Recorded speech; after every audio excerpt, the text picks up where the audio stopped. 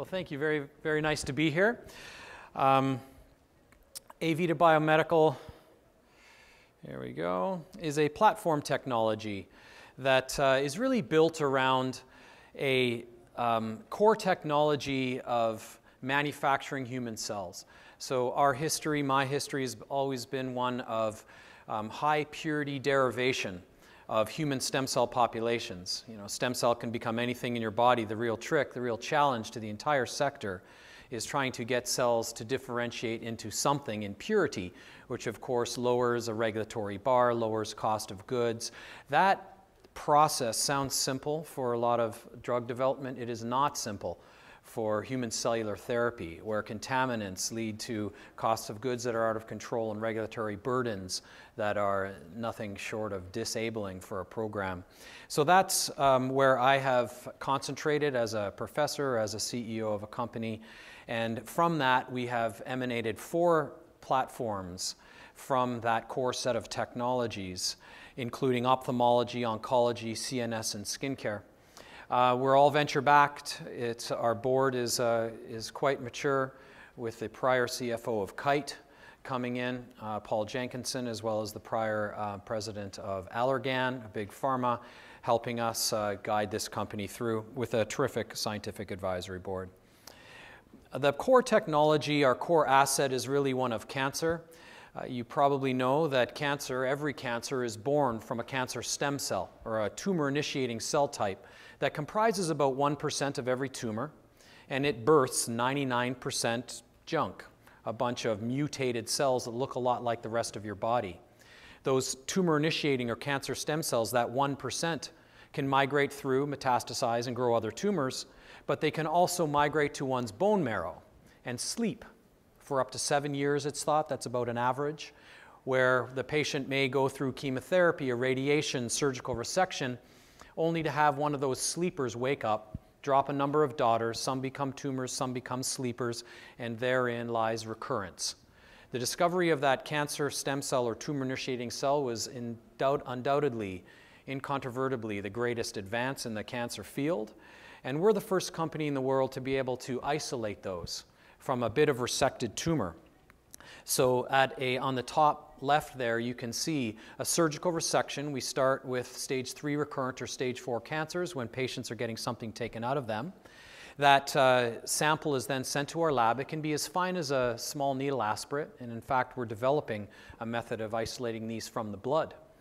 But in any case, we get a little bit of that tumor, and 3 weeks later, we have that patient's purified tumor-initiating cells. There's a few groups who've done that before. No one's been able to propagate and amplify those cells besides us and use them in an immunotherapy.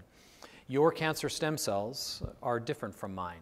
Every patient, every human that has cancer, and you all have cancer stem cells in you right now that you're fighting, they all have thousands of unique mutations that no one else has, necessitating a personalized therapy. While that process is going on, we do a mini leukapheresis, a single 2-hour leukapheresis where we isolate the monocytes. This is a tool out of a toolbox, and we end up with a young dendritic cell population which we feed irradiated and lysed cancer stem cells from the patient, and that is our product. It's a series of subcutaneous needle injections, making it very, very easy on the hospital. Our outcome measures are simply survival or death. We thereby have a technology that presents not one antigen from a population or 2 or 3 that may drift in and out of vogue with one's cancer, as genetic drift is a known component of cancer. We have thousands of antigens that are expressed. So it is a fingerprint of that person's cancer that is expressed by these things. It's the entire spectrum of the antigenic load of the cancer stem cell that is loaded into the dendritic cells. And we know that those cell populations have been very, very good at delivering an immune response. The field where it has failed in dendritic cell therapies is when it's loaded with the wrong thing. It initiates a very robust attack, but against what? Whatever you load the dendritic cell with. If that is a single protein that goes in and out of expression, perhaps in 5% of a population like dendrion, well, then you have a limited market.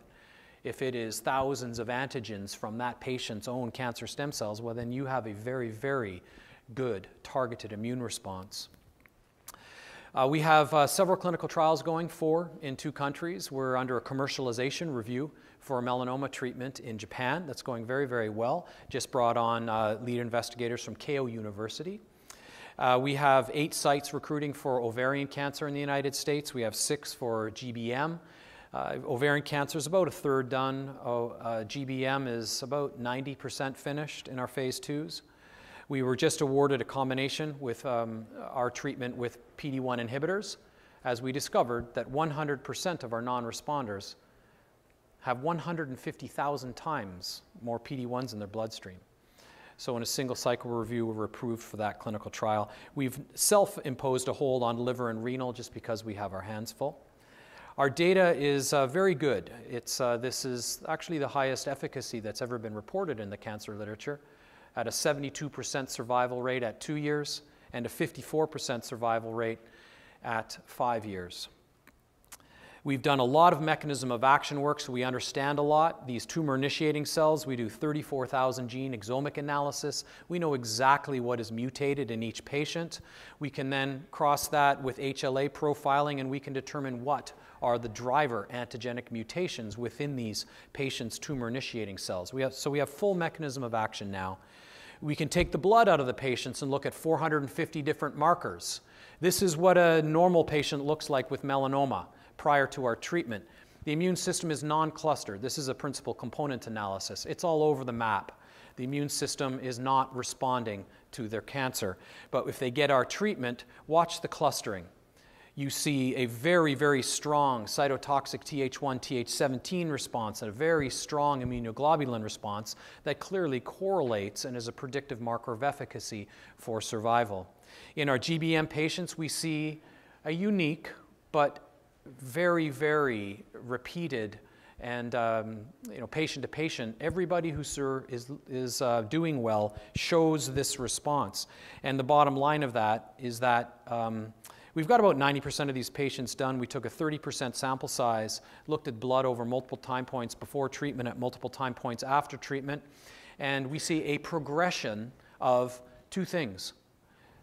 About 75% of our patients are showing an appropriate immune response that fights GBM. That's a type 2 hypersensitivity response that the literature has shown is what you need to do. Every patient who does well with GBM, the few, all have a type 2 hypersensitivity response, but that's only a couple percent. We've induced this in 75% of our patients. Those same patients have decline of tumor markers. 65% of our patients are showing a decrease over time progressively of 27 different tumor markers. So we're very ecstatic that the trial interim data seem to be doing very well. Our cost of goods is under $20,000 per patient, fully burdened. That's an extraordinary advantage we have over other immune therapies. Another program that we have that's imminently preclinical is a retinal program. We're one of 3 groups in the world that have been able to take stem cells and make 3-dimensional retina. So these are layered with photoreceptor progenitors, bipolar cells, etc. We've transplanted these into blind animal models and restored vision, shown electrophysiological hookup right to the superior colliculus, shown dyes tracing through synaptic traces to show total integration of this tissue. And this is now at a point where we've just received a very large government grant to finalize the manufacturing for clinical work. So it's a lockdown manufacturing procedure with no batch-to-batch variability, very good cost of goods, and we're actually soliciting partners now for both therapeutic and drug development on this program as the product is now mature and ready. We also have a central nervous system product that is very, very unique. Having been in cellular therapy my whole life, I understand. I think I'm one of the more experienced in trying and all the difficulties one has with regulatory agencies when you're trying to transplant cells into humans, because oftentimes they don't go away. You can't stop taking the drug. The cell will stay in there and do its harm if it's doing harm, do its good if it's doing good. A cellular product is a very high cost of goods, and it's a very high regulatory bar. So what we decided to do is we took our stem cell high purity technologies, we made pure human neural, not neuronal, no glial cells, sorry, not neural, no glial cells. These are all neurons, human neurons, by the billions. And rather than injecting those things with trophic support, we actually grow them to a developmental stage in purity, 99.6% purity, expressing phenomenal amounts of, for example, Wnt proteins, very, very high amounts. And rather than transplanting the cells, we use a cyclodextran technology to actually eat chunks of those cells with membrane-bound factors as a non-cellular neurotrophic delivery system for all central nervous system diseases. We have dumped this onto brain cells in a dish, human brain slices in a dish, and we see a tremendous amount of neurotrophic growth, all the appropriate expression and of elongation and markers of neurotrophic effect without any tumor formation that you may get from a young cell. There are no cells in there. And we've done several animal studies with statistical significance showing that they survive.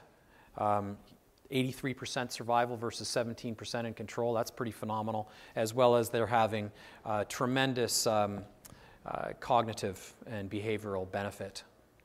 Lastly, I'd like to tell you something that also emanates from the core technology of high purity cellular differentiation. We have launched a skincare product, 100% of the proceeds supporting people, the treatment of people with cancer. It's a phenomenal marketing message. It also happens to be true, and it is a differentiator which has really resulted in the launch and penetration of the market in a really record-setting way. We have a consumer brand and a medical doctor brand. Very, very simply, we've had 3 independent third-party clinical studies of over 175 people, FDA compliant, the whole works. All 3 studies replicate one another perfectly. It's actually more data, I'm told, than anyone's ever produced on a skincare product. And what you see is a tremendous bettering of the face, because what we're doing is we're taking human stem cells, making them in, for the first time in the world, to the precursor to human skin. No one's ever done that before. So now we have billions and billions of human skin precursors, precisely the same cells that you were covered with in utero when you were making skin. Those cells do in a dish what they did on you when you were growing up in your mother's womb. They secrete 670 factors, every single factor relevant to human skin development, all in the natural, relative, physiological concentrations. That's new. No one's ever done that before.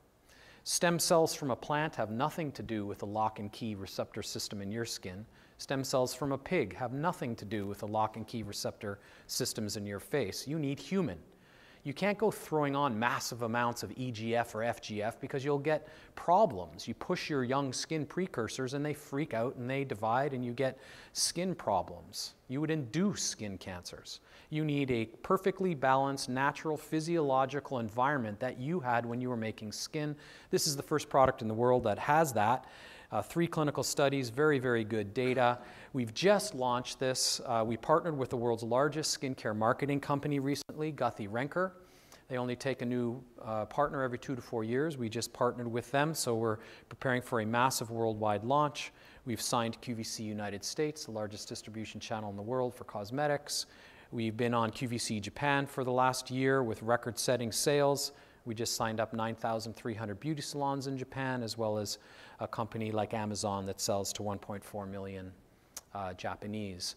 So 100% of this is supporting the company. It's a unique business model, and it's working very well. We are just pulling together another funding round right now, for which we do have lead investors, and it's a very exciting time for the company. Thank you very much.